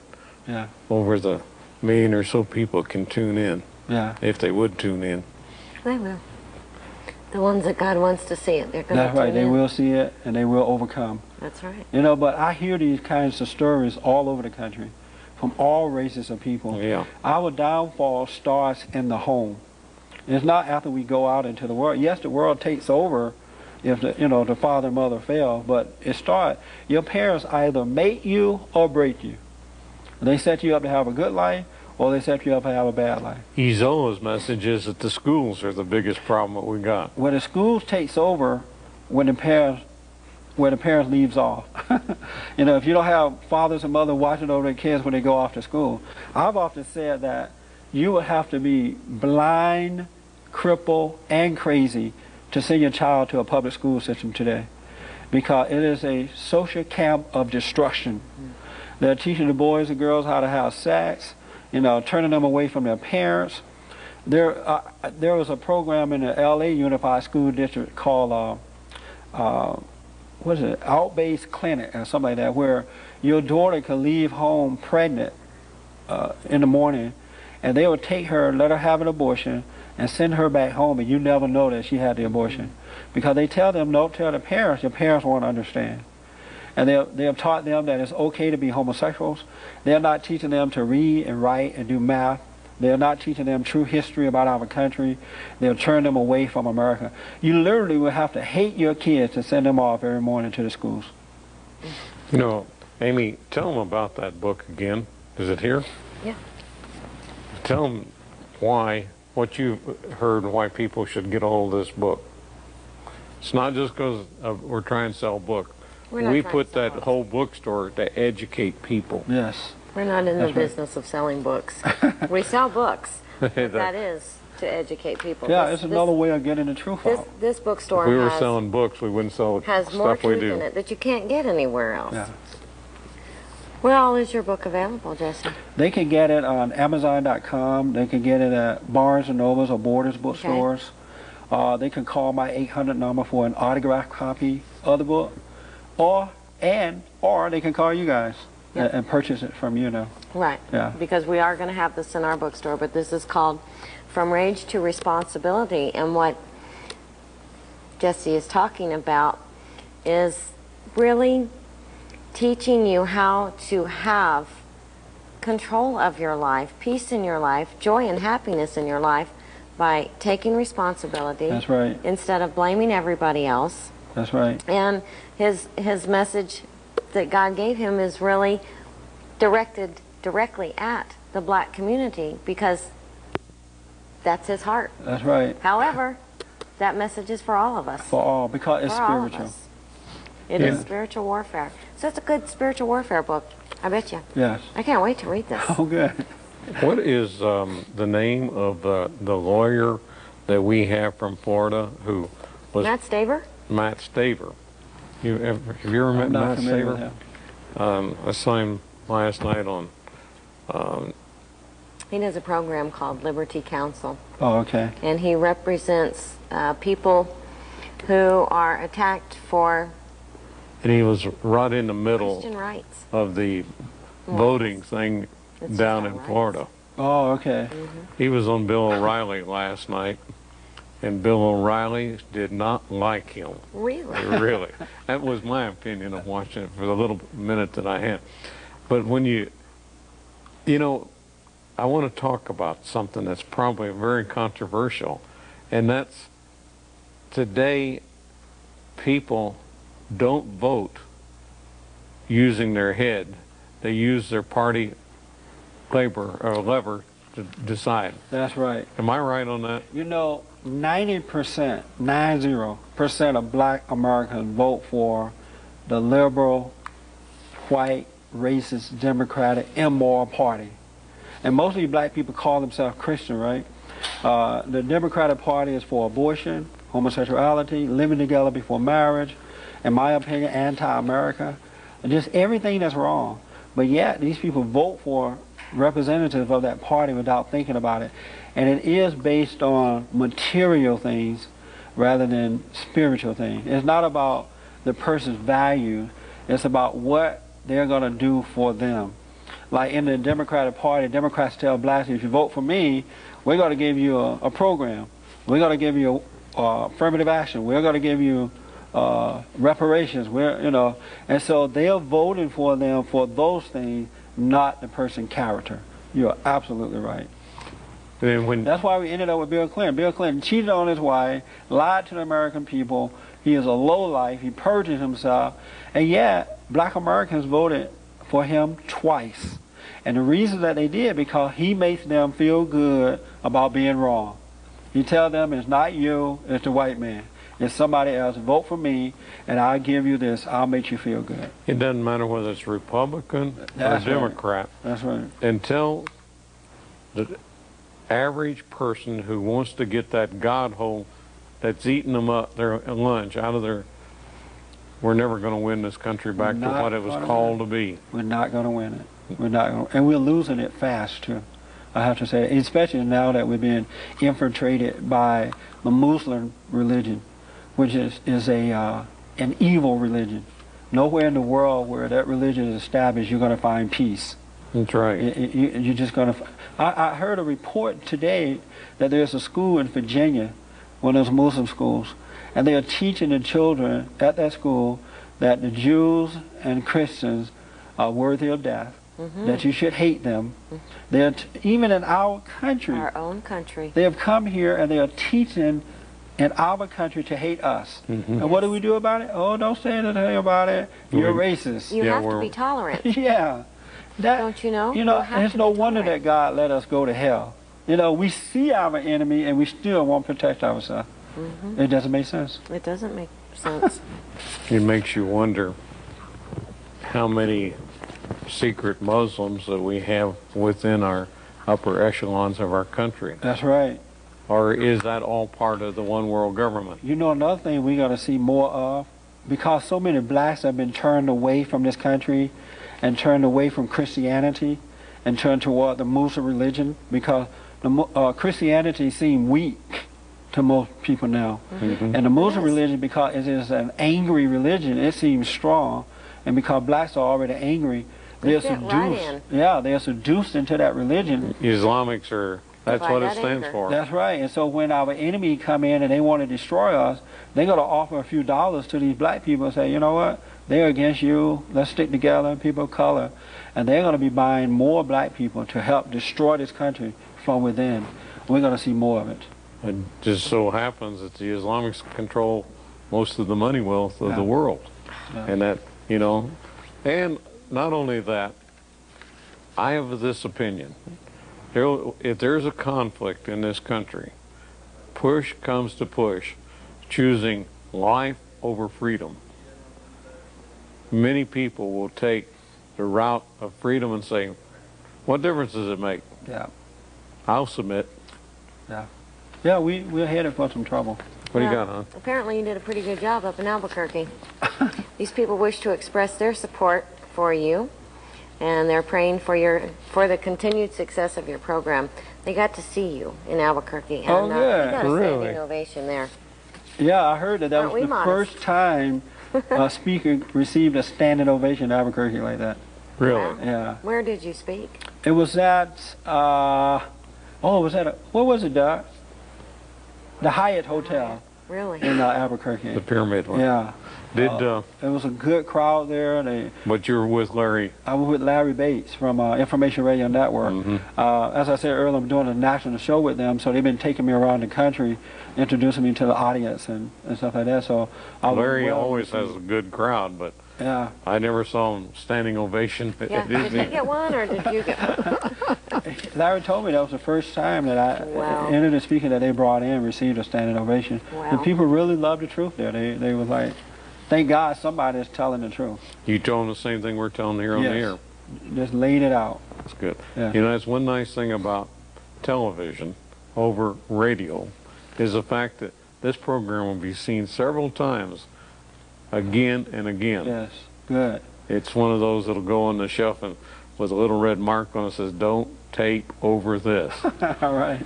Anything? What else? I've got a few comments in. Mm-hmm. And I won't go there. Never mind. You can go there. No. Bad? This one, no. A race war, why and when will it happen? What will it take to avoid it? Good question.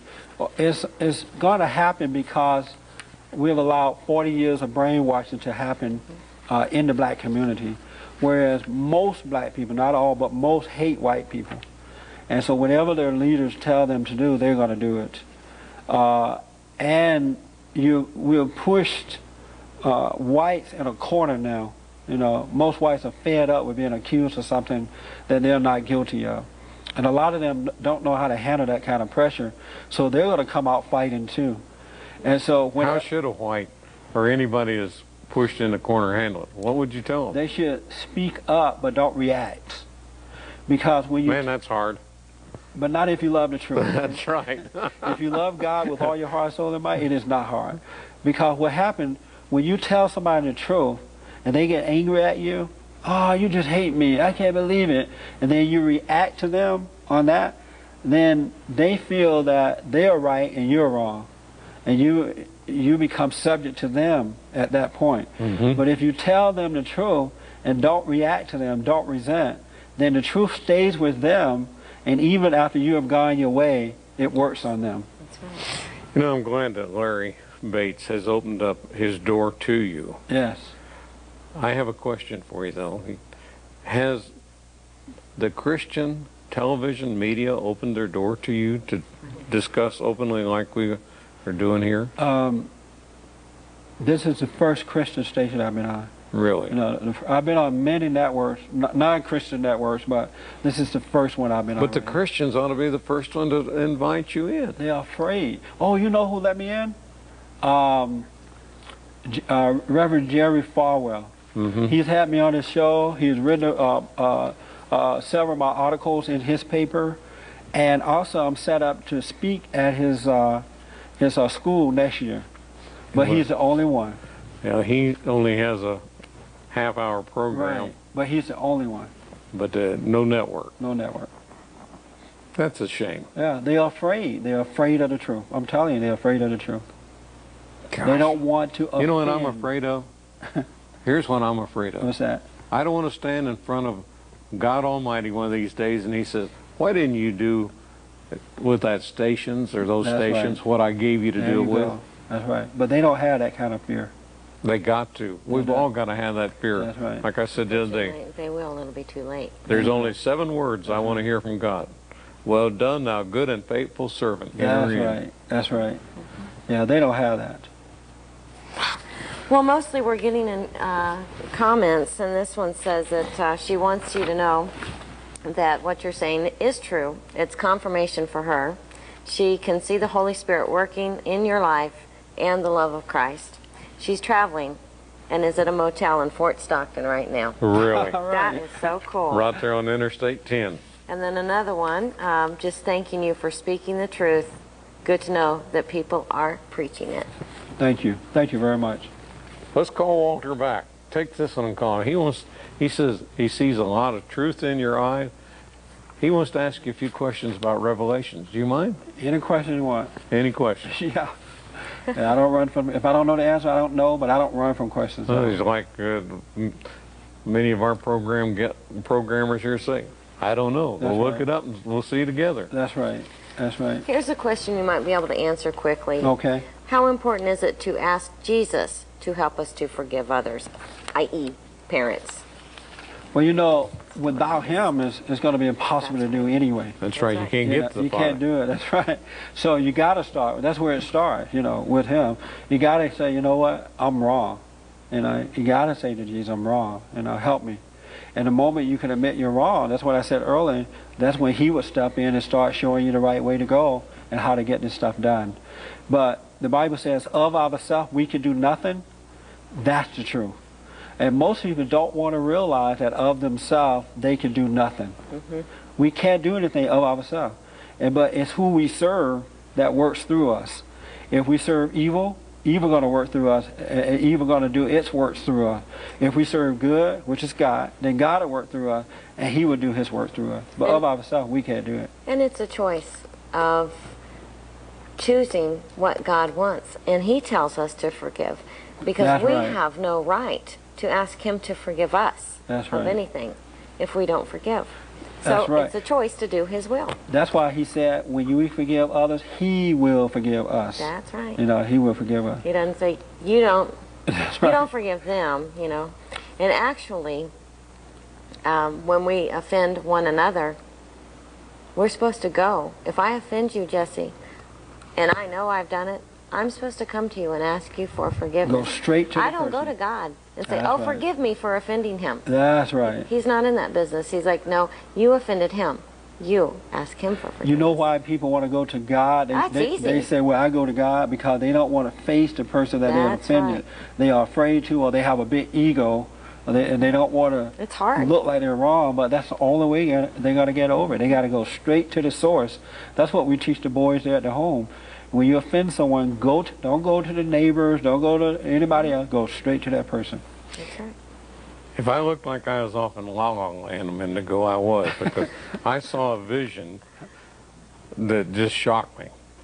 You know, we support Israel thoroughly about they need to be able to control their own destiny against the sir. Palestinians and all, which is really fanatic Islamics. Yes, sir. And I just had a vision of what you were talking about. As so goes Israel, so will this country here go if we don't. Without a doubt, if Israel goes, America is gone. There are some things I know for sure and some things I'm not sure about. I am 100% sure if we lose Israel, it's over for America. Without a doubt. Without a doubt. I just saw that and I thought, the Lord asked me to ask you that. Yeah, without a doubt.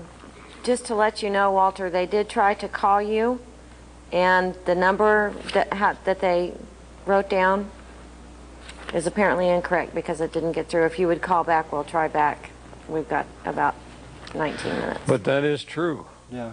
And so the average American person in this country will say, "Oh, let those Jews settle it." They sure will. And why do they got to be there anyhow? Yeah. Well, why do we got to be in this country? That's Because right. God put us here, That's right. and God put them there. That's right. That's right. You know, when I first moved to California and I was trying to find my way, I used to listen to Louis Farrakhan, and he used to tell us as black people, and I used to go to the forum there to listen to him. He said, "Oh, we are wonderful. We are kings and queens. God made us first." All kind of stuff. He got us hooping and hollering, praising the Lord, right? And then while we were shouting about that, he said, "Well, that old blood-sucking Jew don't want you to have it. That old blue-eyed devil don't want you to have it." Then we'll come from a high to a low by being mad at the Jews and white America. And for a long time, I thought that the Jews were against black people. I thought that they had just taken the life out of black people because that's what I was taught. But as a result of that kind of teaching, most blacks don't like Jews. They don't trust them at all. You're right. Because that kind of brainwashing has been going on for 40 years or so in the churches and many other Well, it's the same thing.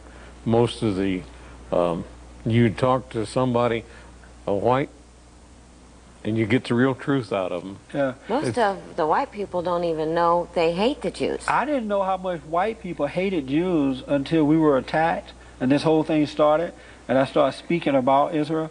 That's when I discovered that You started speaking, and you... a lot of white people hate Jews too, and I didn't know that. Yeah. I had no clue about that until recently. Well, you know, I think for the most part we've had the corner on the market for the persecution. So, you know, I have a really special message. She said to tell you that keep up the good work, and that she is so sorry she didn't get to meet you in person. That's from my mother. Oh, wow. Thanks, Thank Mom. you. And I was miss looking you. forward to meeting her too. Yeah. She's the lady who put it all together. You know what I thought was interesting about your wife and your mother is when I was reading your book and you talk about how you had to move so many times, and she had gotten to the point where all she was doing was packing and moving, and it seemed that she was so patient with that. And I do a lot of family counseling right now with husband and wife, and I have to tell you that the average wife today would not do that. Mm-mm. They don't want to move across the street with their husband. That's what we're talking about, from state to state, country to country. And I have a lot of respect for her for having that type of patience. She is She the saw a most vision. incredible woman. Yes. I'm telling you. They don't make them like that No, anymore. they don't. Well, Over 40, I lost track of 47 times. We moved to do what God wanted us to do here. Well, I She look forward to pretty well meeting her broke in that person mold. one day. you will. Okay. You will. Did we get him on? Mm, Or we're trying? Okay. difference between a religious experience and a spiritual experience. That's a good question. Well, if we can get that in there, we're waiting on one other call to come through. How do you forgive your father if you don't know who your father is? Good question. Ooh. And I feel my heart goes out to that person, because when you don't know who your dad is, it leaves an emptiness that nothing else can fulfill. You know, it's like you're constantly longing for the Father. See, what is missing in people's life, they're longing for the Father, but they don't realize that's what they're longing for. What I would do if I was that person, I would make a serious attempt to try and find him. You know, I would talk to somebody knows something, right, and try to find him. But I would go to God, to Christ, and ask him to help me with it. I think Show me how to forgive her. I think we got somebody on the Got phone. it, Ma? Are you there? Walter, is I this got it. Yes, I'm here, Al. Okay, Walter. Let's tear loose. We got about 15 minutes. Okay. Shoot us. What did you want to talk about? Okay. You got I him? just want Yeah, to tell you how much I appreciate your program, Al. Thank you. I'm on the phone. Golly, bum, I can't get the money off the phone. Oh, I really do enjoy y'all's program, and I really do. I watch your program quite a bit. This gentleman, Mr. Peterson, Yes. that's on there now, You right? Yes. I can see the Holy Spirit working in him like you would not believe. And I appreciate y'all putting it on the public that we're living under a religious program that everybody's going straight down underneath. That's right. Straight to hell, I'd say, okay? You know, But anyway, one quick point I want to make. God said that when the world see us, they should see Him in us. That's right. That's right. You know, that's how they'll know Him, by seeing Him in us. And if people are not seeing that in you, then you need to go back to the prayer closet. That's right. Because you haven't found Him yet. He said, you know, he didn't have any fear. Right. Well, the reason he doesn't have any fear is he's got Jesus Christ living in him. Yep. And Jesus does what the Father shows him to do. That's right. Well, that's good, Walter. Yeah. Walter, did you have a question or just want to make these comments? Oh yeah, I was going to ask something about the rapture. Oh, you're about the Revelation. Okay. Yeah, right. All right. And y'all just mentioned something about Israel. Mm-hmm.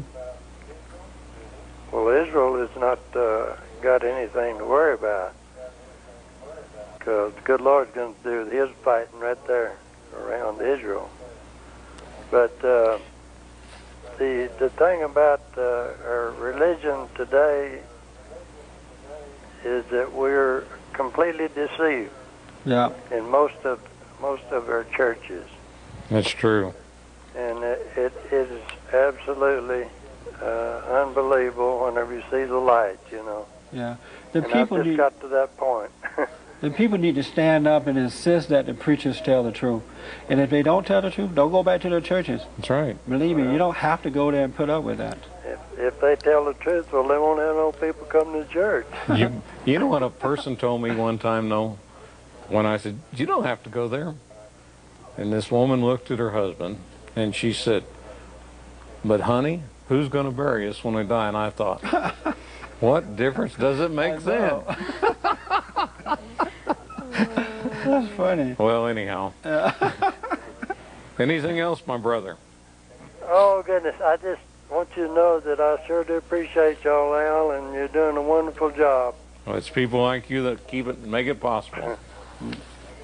Thank you for Thank you very much. Okay, God bless you, Walter. Have a good one. Thank you. I That's want to interesting. also say to the person about, you know, if you don't know who your father is, if they just long to know, you know, make sure that they set their heart that they don't resent the father not being there, you know, for whatever reason, you know. Just don't resent the situation. Forgive, even for whatever reason, just forgive. Then they'll start seeing their way clear, you know, because when you just don't have resentment in your heart, God is going to fill you with His love. And when He fills you with His love, it's as though you have everything. It's like nothing is missing. And so since that person doesn't have a father, God will become her father. She can just forgive her real father for not being there. That's And all it really anyone takes. else who might be connected to her not knowing That's who right, her father anybody. is. The people that are keeping him away from her, forgive those people too. Because you can't love God and have resentment in your heart. They can't dwell in the same place. You have to repent before you're able to enter into the kingdom of heaven. And see, the kingdom of heaven is within us, and it's also up there too, but it's within us. And when we repent, we enter into the kingdom, and we start living from within out rather than from out in. That's why the Bible said the stuff that goes in, it destroys us, but that comes out gives us life. So when you forgive, you got to enter into the kingdom from within, and you start living that way. And so just let all that stuff go. Yes, it was wrong, but you're hurting yourself by hating or resenting people for it. And they'll never be able to play the tune that God gave them to play No way. if they don't do it. No way. It's not going to happen unless you forgive. That's right. No way. So how can my family forgive each other when no one will make the first move? There is so much strife. Don't worry about them. You make the first move. If they ignore you, at least it's straight with you. Am I right? That's right. If they ignore you, forgive them. You know, just you have to forgive. You know, I have a son, one son I had out of wedlock when I was 18, because I did what my father did and he did what I did. But my son grew up and he hated me. Literally just hated. He came to California to visit. I liked California. He hated California. But I told him, you know what, son, I understand. I wasn't there for you. I know why you feel that way, and I'm sorry for not being there for you. And from that point forward, I had to be patient with him. He cursed me out, called me every kind of name in the book, But I forgave him because I understood what he was going through, right? And now we have a good relationship. I just spent this Thanksgiving holiday with he and his wife and their 2 children because I understood. I didn't react to him. I didn't take the cursing out personally because I knew he was mad that I wasn't there for him. And that's how that person going to have to do with their family. Go and apologize for resenting them, and don't worry about if they forgive you or not. Just don't take it personally. I think that the average person is watching this program. You got to understand, you're not out in the boat all by yourself. The devil has been, the Word of God says he came to kill and destroy. That's right. And he'll do it. That's right. And you may think, well, I'm the only one that's never forgiven my father. No, everybody and their mama around you are going through the same thing. That's Well, right. you might be the only one in the boat, but you're not the only boat on the lake. The There you lake's go. full of boats. One of the ways the devil does that, this causes his destruction, is when you're angry, you escape into your imagination, and so the devil setting you up in there. He causes you to make bad decisions that seem right. He causes you to make judge others and judge yourself. You literally can't have control of your life because you're in his world. He's deceiving you in that way. But as soon as you drop that anger, then you can live by the light within, and you can just see you walk by the light. You can see your way clear. So you got to come out, come out of that dark world of your imagination, and it will happen when you forgive. It will happen. I'm a living witness. Amen. And God has something to say, too, about judging others. And that's, don't do it. That's right. That's my business. It's not your business. He's real clear on He that. sure is. He said, judge and you shall be judged. And he wasn't talking about being judged by him, because we're all going to No, face that. Who's he that's talking right. about? That's right. Who are you going to be judged by? Everybody around you. Everybody right. Because when they hear what you're saying about anybody else anyway, You're going to be judged by everybody around you, and you're going to judge yourself. that's right. You really do. You start hating yourself, and you see yourself differently, too, when you judge others. we've talked a lot about single parenting here, but I think one of the biggest problems I see in this country today is the number of people who have divorced parents. It's single again, but not the single like divorce, you were talking about. And they don't know how to deal with that. Yeah. They may not admit it, but I know for a fact when my parents got divorced in the 30s, that was nothing. Nobody got divorced in those days. You know? That's right, especially way back then in the 30s. That was way back then. It's an awful thing when that happens. It's like when parents divorce, for the children, it's like putting out the light.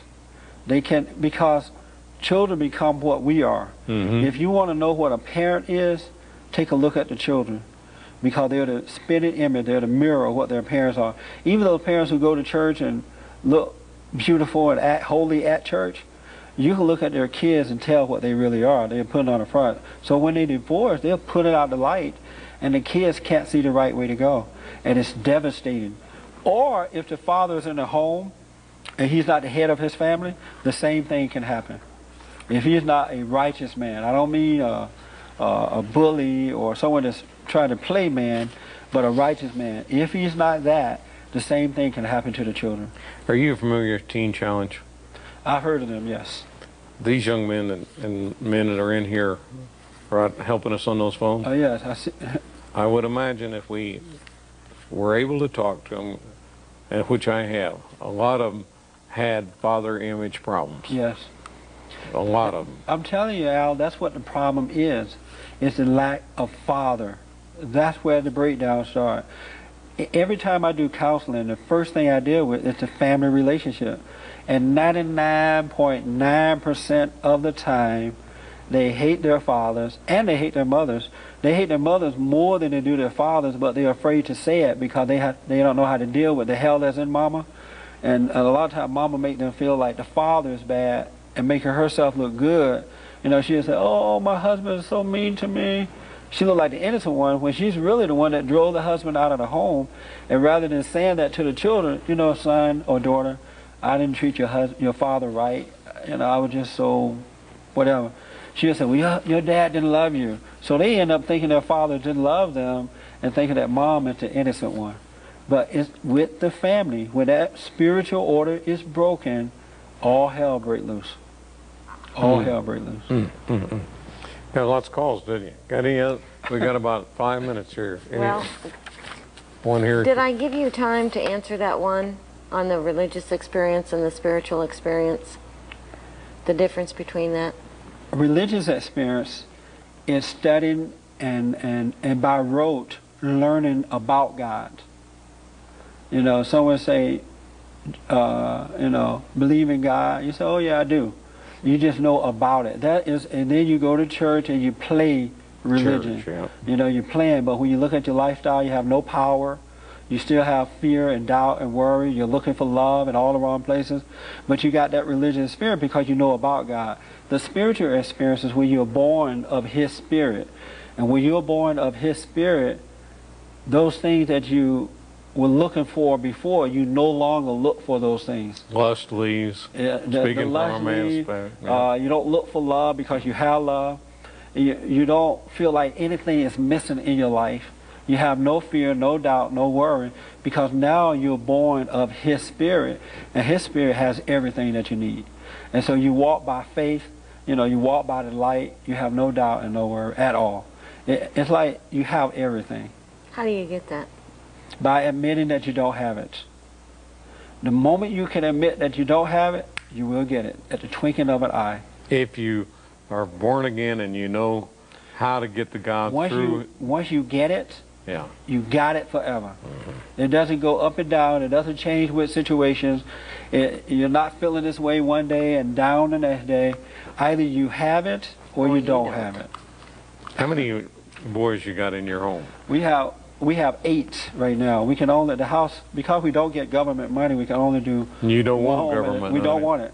We don't want it. We have 8 in there right now. Some of them are going to be graduating at the end of this year. We have a waiting list of boys, and some of them now are even younger. It's so sad because they're getting younger now because the parents are younger, the mother are younger. What do you mean, what age? When we first started out, it was 18. Now it's 13, and we get requests for boys as young as 10, 9, and 10 years old. How long you been running your program? 12 years. Yeah. So you've got results of people who've We gone have through. good results. These boys are dropping their anger. Reproduced yourself through these men. Yes. That you've gone through. That's right. They're dropping their anger. They're starting business. They're going out and working. They're finishing school. And what's most important is that they're not blaming other people for their problems. They now understand and see how to deal with people. Not based on color, but what is right. You know, we had told people call in with your questions. We didn't tell them call in with your prayer request. I bet you know how to pray, don't you? Have we got any prayer requests in there? I have one. I have one prayer request. Well, I need to tell the people who called in who wanted to talk to you. I just heard from God. You got to come back. I would love to. He'll be back. Believe me, this has been fun. But I do want to share some of the comments that, again, he truly appreciates you, and the world still has a chance because of people like you. Amarillo. It's going to take all of us, though. Yes, it does. The world is a big world, and it's going to take all of us to wake up. Well, it looks like everybody's enjoying what you've got to say. Well, I appreciate that. I just want to say to y'all, thanks so much for the prayers and stuff like that, because I can use good prayers, believe me. And get his book. That helps him when you buy a book. It helps us to get our job to work. That's right. That's for sure, so we can do it. And not only that, it makes sure that maybe you don't have a tape recorder, but if you get this book, guess what? You're taking Jesse right into whoever you want to get it into. Yeah. All right? That's right. It's readily available. You can also call our bookstore. They are placing an order for that tonight, and it's $19.95. You can get it at Amazon.com, Barnes & Nobles. Yeah. If you order it from Jesse himself, he will autograph it. I autograph it, yeah. They can call my 1-800-411-BOND. 1-800-411-BOND. Yes, okay. Or 2663. 2663. Right. Must be on the internet, Austin, Texas. You went around the world with us tonight. Let's pray over these, brother. Okay. And make me a promise you'll come back. I will come back anytime. Okay. I will. Father God, in the name of Jesus, I thank you for this night. I thank you for this fellowship.